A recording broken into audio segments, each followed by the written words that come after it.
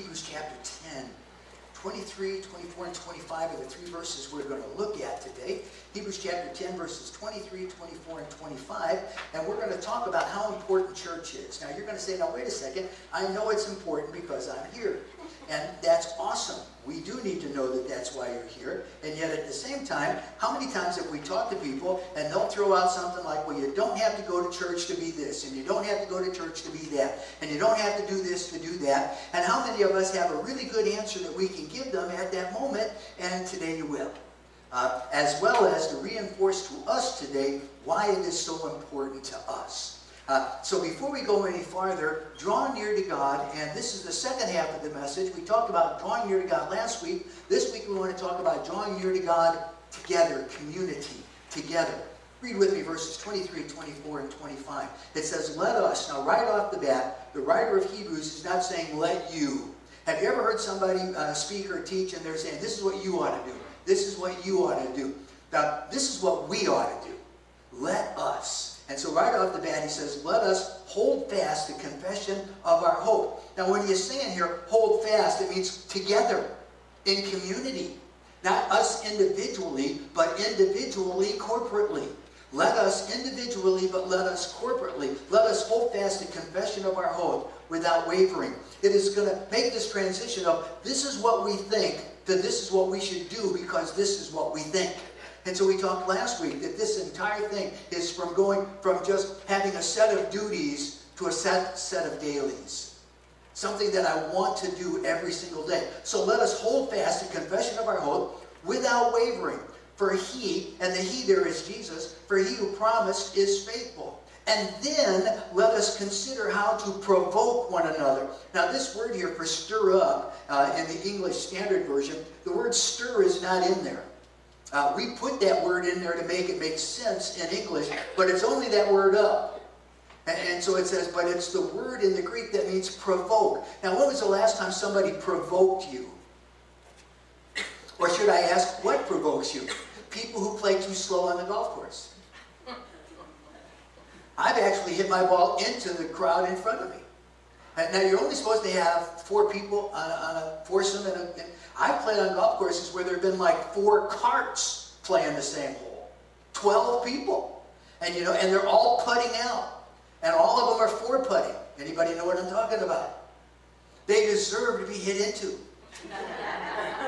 They're begging me to hit into them. First of all, I'm not that accurate. So if I hit into them, they go, hey, what are you doing? I said, lucky shot. I can't hit that accurately if I try, but a lucky shot. So he says, let us provoke one another. It is a very strong word. I'm going to talk more about that in a minute. Let us provoke one another to do what? Love and good works. You see, most of the time when I think about people who provoke me, love and good works is not the next phrase that comes out of my mouth. Let us provoke one another to love and good works. And then take a look at verse 25 with me. And let us not neglect. Some people might say, do not neglect or do not put away.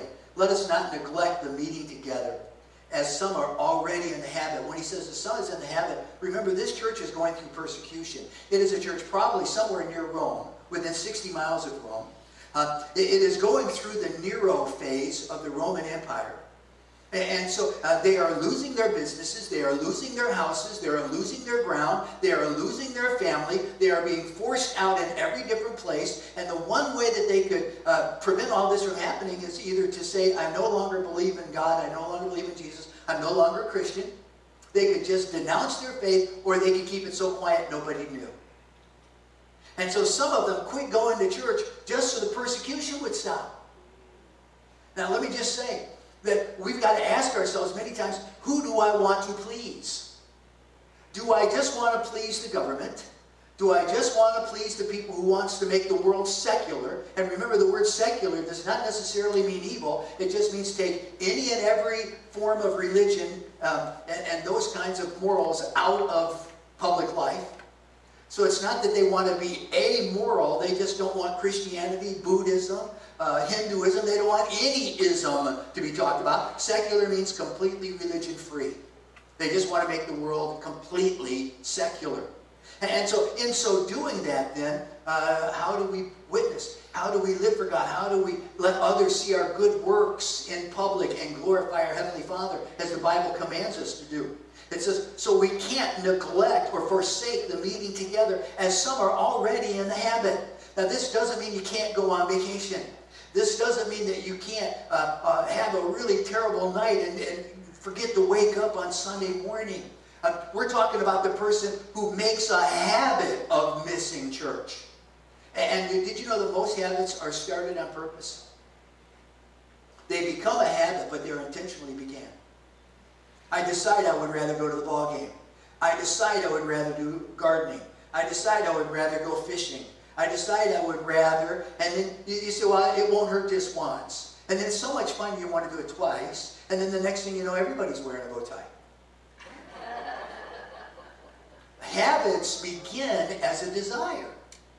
And they start off. So let us not become habitual neglectors of worshiping together, but encourage one another. How can I encourage you if I never see you? And how can you encourage me if we never see each other? And that's why it is so hard when we go to multiple services. You know, many of you don't see the people who come to the second service. Believe it or not, there's about 100 people that come to the second service.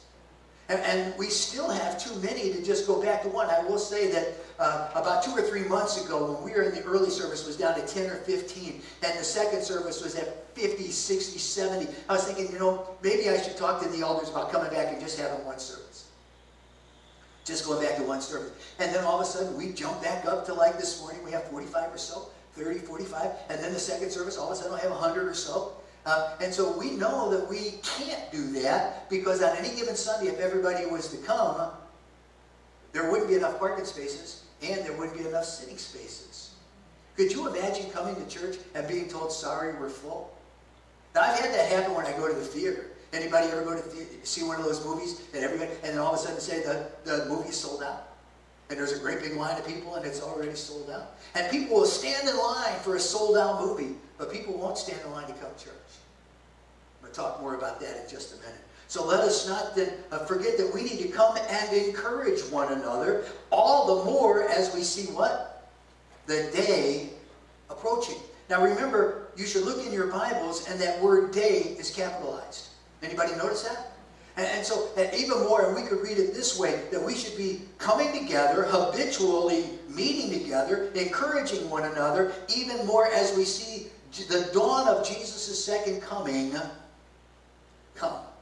We should be seeing all of that. All right, let's go on. Verse 23. Hope is to be held on to. Let us hold fast the hope that we have, the confession of our hope. Did you know that the world that we live in is filled with hopelessness? There was a professor at New York University by the name of Marston, and he went around New York, not just in the secular colleges, but all around New York, and he asked everybody one question. The question was this: what have you to live for? So if I was to ask you this morning to grab one of those green cards and write on that green card on the backside where it says prayer request, if I was to ask you, what have you to live for, how many of us could just start writing? Boom, boom, boom, boom, boom, boom. Just start writing. 94% of the answers received in this particular survey simply getting through the day. No hope for tomorrow, no hope for retirement, no hope for grandkids, no hope for graduation or paying off student loans. The biggest thing, 94% of the people said, I just hope I can get through today. If I get through today, that'll be enough. Now, but we have something of better substance than that. Now, when I underline the word we, I am saying Christians. And we meaning if you're here and you are also a Christian, or people are watching on YouTube, and believe it or not, we YouTube the early service, and by the time the second service comes on, as many as 10 people have already watched our first service on YouTube. I can't believe it. It just humbles me to know that people right now maybe might not even have a church to go to, and believe it or not, you're their church. But they're turning on our station knowing that they can find the Word of God. If we believers, we Christians, we have something that the world doesn't have, and at least 94% of those who answered that question is missing in life. What is it? Well, in chapter 6, verses 19 and 20, we were given a precursor of what the profession of hope that we have is. And we have an anchor. And we have an anchor for our soul. A hope that entered into the inner place in heaven. Not just into the synagogue in Jerusalem, but he went into the very throne room of God. And he walked into the very throne room of God, not boldly or brashly, but as a sacrificed lamb risen again, and able to take away the punishment and the penalty of all sin. And he walked right through the curtain of heaven, and he sat down at the right hand of God, and he has been the anchor of our soul. So our anchor is not in the bottom of some ocean. Our anchor is anchored to heaven. And what is one of the purposes of the anchor? To keep us from drifting. Drifting. Now, there are many times when I go fishing that I don't put the anchor down. I want to drift over those spots and just let my hook over. How many of us have ever gone deep or snorkeling and or scuba diving? I was scuba diving, again, back in Devil's Lake, Wisconsin, and I was in the bottom of this ocean life of environment, and I saw a lure go by. Now, we had all these buoys up that said divers. If you're familiar with this, you got to put up a buoy, and you're supposed to stay within 50 meters of that buoy so that you don't get snagged by a fisherman. Everybody got it? And I see this lure go by, and I see this fish looking at this lure, and the fish looked at me and goes, "Isn't that the stupidest thing you've ever seen in your whole life?" And so how many of us have been hooked by sin and have somebody else look at you and go, "Really, you fell for that?" You see, we need to be anchored. And as sin seeks to drift through and over your life, we need to be anchored, but not tethered to the bottom. We need to be anchored to heaven. And that's exactly what our hope is. Well, let us hold fast our confession. Who is our confession in? That Jesus Christ died on the cross. Jesus Christ was raised from the dead. Jesus Christ is living, ever making intercession for us in heaven. And the day is coming when he comes back. And beloved, it could be today. That's what our confession is. Did you know that the anchor on a ship is the most important piece of equipment? Did you know that they will put out to sea, a ship will often put out to sea with sometimes a faulty motor. They will put out to sea sometimes with a faulty steering mechanism, because you can always make adjustments with the motor and the steering, and put the motor in reverse and the steering the opposite way, and you can still jockey the boat around. But a ship's captain will not go out to sail, because when he says, when all else fails, I have to have an anchor. And let me just tell you, when all else fails in life, our anchor is sure too. But our anchor doesn't look like the anchor of the world. Our anchor looks like this. We are anchored in heaven to the cross of Christ. Let's take a look at verses 24 and 25. He goes on to say this, then let us consider one another. Did you know there are a million reasons to stay away from church? If I was to ask you right now, what do you have to live for? You might find very little bit to write down on your paper that you're really living for. But if I was to write down, what are some of the reasons why people miss church? I bet you we could get a list. I mean, a long list. And it might start from persecution, but it would probably go all the way to laziness. You know, there's a joke about that person that woke up one morning and he just says, I'm not going to church today. I'm just grouchy. I'm irritable. I don't feel like going. And his wife said, but you're the pastor. They just tell you, all pastors are human too. And so it can go anywhere from persecution all the way to laziness. But there are a million different reasons. But here's what we want to concentrate for the rest of this morning. Why we need the church. Why we need the church. And let me just remind us again, is the church this building? And so the church is what? It's us. Why do we need each other? Is really what we're asking. And the first one is called ontology. Anybody ever hear of ontology? If I was to just say, well, what is the definition of ontology? Somebody would probably say it's a branch of metaphysics dealing with the nature of how things be or being. Somebody else might go on and said it's a set of concepts and categories in a subject or a domain that shows the properties and relationships that they have between them. How many of us are thoroughly confused? And so now what we want to do is say, what is biblical ecclesial ontology? And what is that? That is coming together in Revelation 1, 9 through 20. In Revelation 1, 9 through 20, it says that Jesus is walking through the church. And in one hand, Jesus Christ has 7 stars in his hand, and he is walking among the 7 lampstands. And the 7 lampstands we know stands for the church. And so he says, where you meet me the strongest is in corporate lampstands. Where I am the most dynamic. Can we be out fishing and catch a fish and say, praise the Lord? Let me just say, when I catch one, I do, because they're so few and far between. I say, praise the Lord. And I'm a catch and release kind of person. I want to give somebody else that same thrill. And so, but Jesus walks through the church, and Jesus encompasses our worship. Now, the Bible says where there's 2 or 3 gathered together, I'm there amongst them. But there is something special in a special meeting of God. How many times have you been to women's ministry event, and there's 200-300 women there, and you just say, there was something so inspiring about that worship. You know what it was? It was the pure numbers. Pure numbers can spark that in a church. How many times have we gone to youth camps, and the youth come home and they say, you know, it was just so much better at camp. Well, the music wasn't better, and I was the preaching, so the preaching wasn't any better.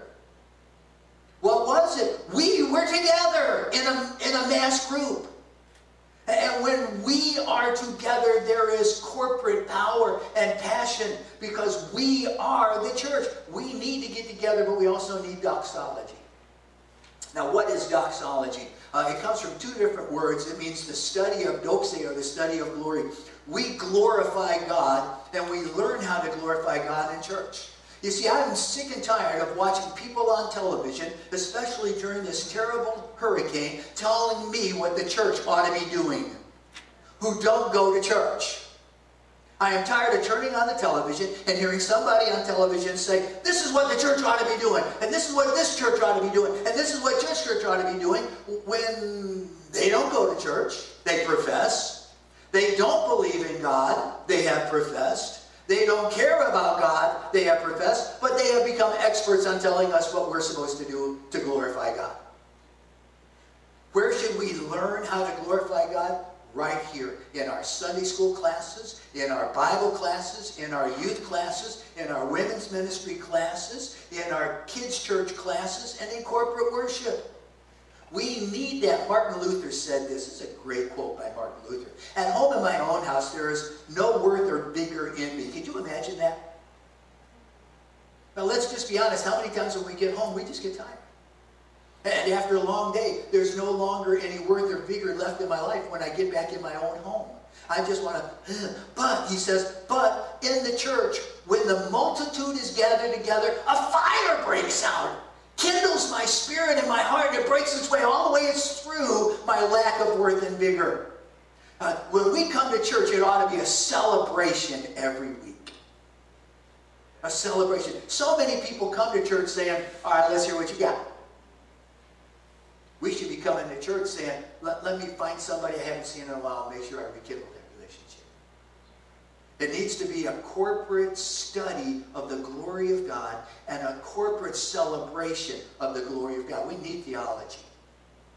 You know, if I was to tell people that I'm going to start a long series and I'm going to preach doctrine, really? We're going to do 12 weeks on doctrine? But you know what the doctrine means? It means this is the way God's Word has taught us how to know Him and relate to Him. That's important. How many of us, if we ever met someone like maybe on eHarmony or Match.com, and the first thing it does is it says, all right, this person is like this and this person is like this, so how do we take these qualities and tell this person about these qualities? They get a great big list of your qualities. Guess what the Bible calls that? Theology. It's a list of the qualities and characteristics of God. And if we want to be in spiritual harmony with God, we need theology. In Ephesians 3:18 and 19 it says this, that we may have the strength to comprehend with all the saints. Now let me just say, in that passage in Ephesians that we've already read today, I have read through that passage several different times in several different commentaries, and each one of the commentary people believe this. Doesn't mean that each one individually, it means that we learn how to become strong, and we learn how to comprehend when all of the saints are with each other doing it.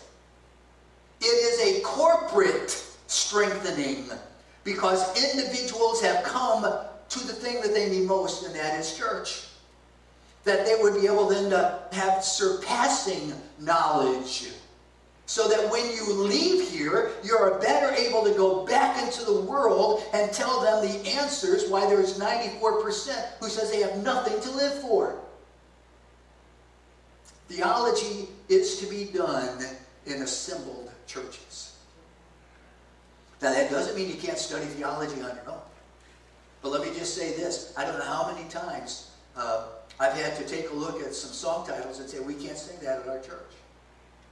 Because a person sitting there in their own little room thought up their own little funny little ways to say things. And guess what? When you put it down, there's verse after verse after verse. It says, that's not exactly accurate. So theology is learned corporately where we can say, where in the Bible does it say that? So when I asked Pastor Darrell this morning, where in the Bible does it say that we are supposed to wear ties as pastors? It doesn't. It does say to present yourself as someone who is leading the congregation.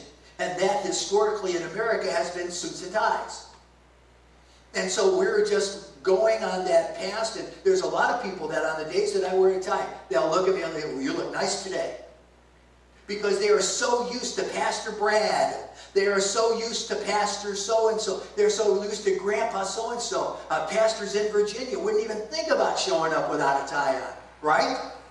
And so if you don't wear the tie, but there are some churches today, as Pastor Darrell reminded me this morning, that the pastor is the one with the biggest holes in the jeans and the biggest earrings on their ears. And for that particular congregation, that might be exactly what they need, but we need to remember that theology is not done by the clothes we wear, but the words that we are taught out of the Word of God. And theology, like ontology and like doxology, needs to happen in church. What about psychology? What about psychology? This is not what I want to say. This is not the sense of the study of the psyche or the soul. We are not talking that the church needs to come together so that we can study the concepts of the psyche, as the Bible would call it, or the soul. But it is the development of the soul. Theological, ontological, doxological psychology is the development of your soul. Let us consider how we can, without wavering, how to stir one another up, how to provoke your spirit. And let's face it, your spirit is partly your soul. Did you know that the 10 Commandments, the first 4 of the 10 Commandments, are all about how we are supposed to relate to God? But the last 6 are all about how we're supposed to relate to each other in community. Now you would say, oh no, that's the nation of Israel. But the nation of Israel was nothing more than a big picture of the church.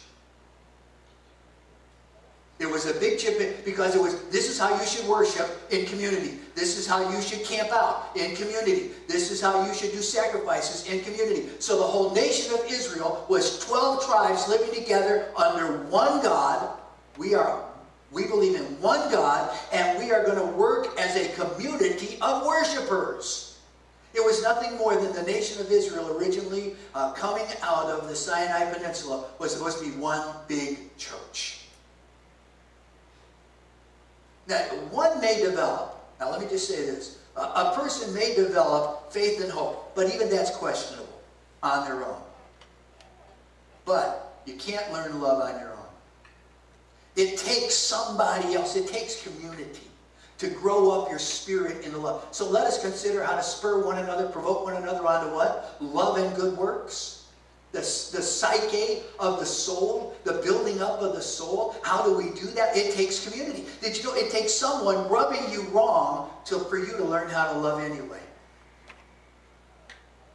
It takes friction to learn how to love. Believe it or not, there's a lot of friction that happens at the church. And we should be leading the way in what? Experiencing friction and producing love. Now, we should not be provoking people just so we could say, to point out their lack of love. We should still be provoking them on. How do we provoke them on? And so it says, let us then consider how to provoke one another We do that through prayer.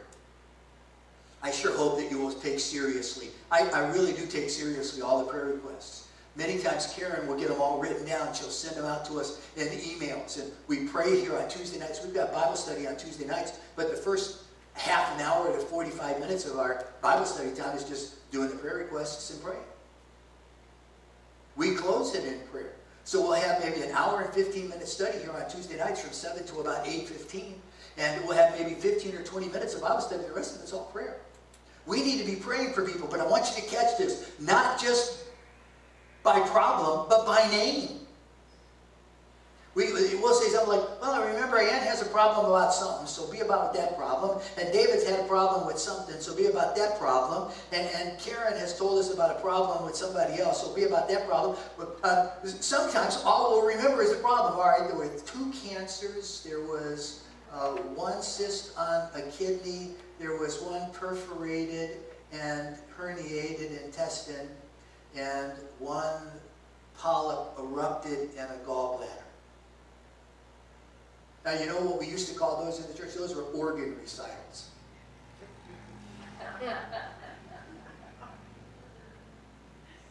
We need to be praying for people by name, not just by problem. Because God can take care of problems, and how does He take care of problems? By dealing with what? People. We need to be praying for people. We need to be examples. Now, Jim Elliot said this, I am willing to give my life to be an example for people who have never seen. And even if it will cost me my life, I would rather give my life as an example for Jesus with people who have never seen them than to just sit in a pew and just sit there. We need to be examples. We need to be loving God and serving mankind. And one of the greatest ways to provoke one another and stir up one another is be the example worth following. There are some commercials right now on leadership. And leadership is not getting someone else to do it, but someone else who will do it with you. That's leadership. We need the Word of God. We need to provoke people with the Word of God. So that when we stir them up, we can say, remember the Bible says. Remember the Bible says. Remember the Bible says, has faith. God has not forsaken you. He will never forsake you. God has promised He will never give you something beyond your ability to handle. But with that, will also provide a way of encouraging you and a way of escape that you might be able to endure it. Provoke one another on with the Word of God. M to M. Meditate and memorize to minister. And let me just say, you will have a very difficult time doing ministering if you have never meditated and memorized. Because you'll say, I think it says somewhere. I don't know, maybe. Or then all of our psychology of ontology and theology of the soul will be based on humanism and human answers rather than on the Word of God, rather than on the examples of Jesus, and rather than on the prayers of the saints. We need to be meditating and memorizing to minister. We need to encourage each other. You know, in a world that seems like it has just gone out of its way with trash talking. And did you know that sometimes trash talking can be funny, but most of the time it's only funny to the person who's not being trash talked about. In fact, if there's a crowd and this person's talking to this person, other people go, oh, that's a good one, oh, that's a good one, oh, he got you there, oh, he got you there. But what if you're the person consistently being stabbed? We need to be encouraging. We need to be, as it said, we need to be considering one another. And then if I know what Carol's going through, then maybe I can be praying, Lord, give me something that will encourage her so that the next time I see her, I can say something that will lift her spirits because I have been praying about Carol, not the problem. And finding the answer to her problem in memorizing, meditating, to minister from the Word of God so I can actually encourage her. There was a person by the name of Robert Menard. Anybody ever hear of him? Great writer, journalist. And one day he walked up and there was brand new cement on the ground. And he looked around and there was nobody around. So what does a young boy want to do with brand new cement? Write his name. So he finds a piece of wood and he starts to carve his name, and all of a sudden there's a shadow over the top, and he looks up and there is a great big man standing right behind him. And he said, why are you ruining my masterpiece? He said, well, I just want to put my name in there. He says, what do you want to do with your life? This is what this man said. What do you want to do with your life? And he said, I want to be a writer. He said, then put your name in books where it belongs. Don't put it on the street and in the gutter. Write your name where it belongs. Write your name in heaven, where moth and rust cannot destroy. May your good treasures, including the good reputation of your name, may it be written in heaven, where moth and rust cannot destroy. He said, don't write it on the gutter. Put it in a book. Put it in a poem. Write your name in a place that it is reputable. And Robert Menard in his memoir says this, as he walked away, he saw the man get down and start to trowel it smooth. And he looked back and the man shook the trowel at him and he said, write your name. If ever I could encourage you, do something that God will write your name in glory. Not just in the street of the world or in the epochs of time here. Because this world is going to pass away. But heaven and the Word of God will what? Never pass away. So write your name. Do something. Help someone get their name written in a way in which there will always be, always remembered in the ear of God by the voice of Jesus. Let's bring it to a close before we go to communion. We must draw near to God. We must draw near to God together. We must hold on to the anchor. Hold fast to the anchor of Jesus Christ. We must devote ourselves to corporate worship. We must provoke one another to what? Love and good works. And if we will do all of this, we will discover that we are better together than we could have ever been on our own. Now that's something I say at every wedding that I do. That the two of them should come together because they will find out that when you are married in the name of Jesus, that they will be better together than they could have ever been separate. And what is the analogy of us, the church in Jesus, is what? A wedding. Because with Christ and with one another, we will be better together than we could ever be individually. Doesn't mean you can't worship, but we will be better. Let's pray before we take the Lord's Supper this morning. Dear Heavenly Father, now as we prepare our hearts for the reception and the consumption, help us first of all receive whatever it is that we need to receive to deal with if there are any sinful activities inside of us, so that we would take this in a worthy manner. And then may we remember again, consume again, the death, burial, resurrection, and the coming again of Jesus Christ. Could we have our elders come?